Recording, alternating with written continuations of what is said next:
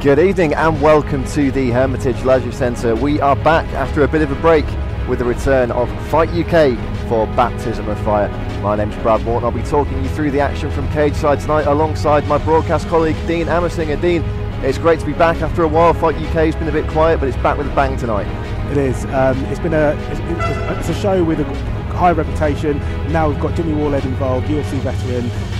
You've got Team Wallhead who's going to be lining a lot of the fights, and you know it's going to be a high standard, and it's always been a high standard of fights on this show, and I'm looking forward to a great night of fights. Absolutely. We've got 3 title fights here tonight, 2 amateur titles, and our main event of the evening is a professional title fight between Tyler Thomas and Craig Turner. That's definitely one to look forward to. So Dean, I'm excited, you're excited, the crowd here are going to be excited. Without further ado, let's get to the action.